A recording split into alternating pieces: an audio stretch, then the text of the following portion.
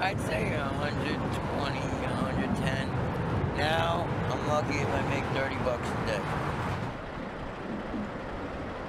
The concept of them being scared to give us things and them getting affected that way, it just blows my mind.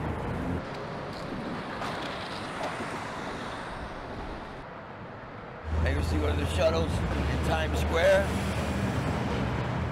with him, and it was a lot easier.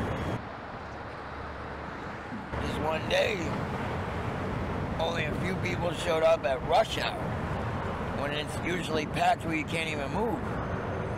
And everybody had masks and nobody was helping.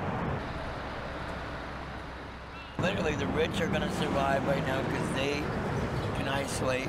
Right here, I'm in the center of a war zone right now. Only once a week, maybe somebody will come to see if we're alive. You know, the people that are supposed to be helping us along. I think we could have handled this a lot better. If we knew it would take total isolation, this is not total isolation.